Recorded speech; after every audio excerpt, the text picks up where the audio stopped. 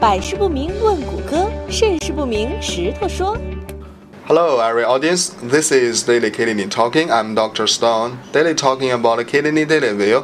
Daily asking kidney to Dr. Stone daily view. Today we will talk about the edema.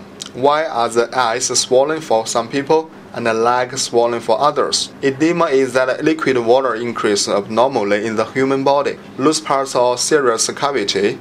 It is characterized by weight gain, painting edema, skin shiny, cavity infuriating and shifting downness, and other symptoms.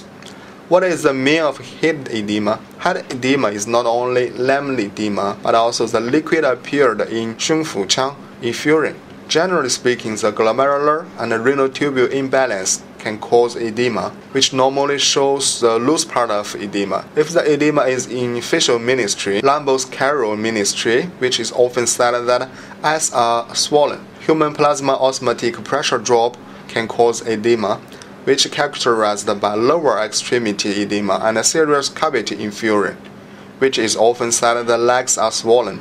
The edema can increase the capacity of the load, which can lead to blood electrolyte disorder, hypertension, heart failure, and other emergency and severe cases.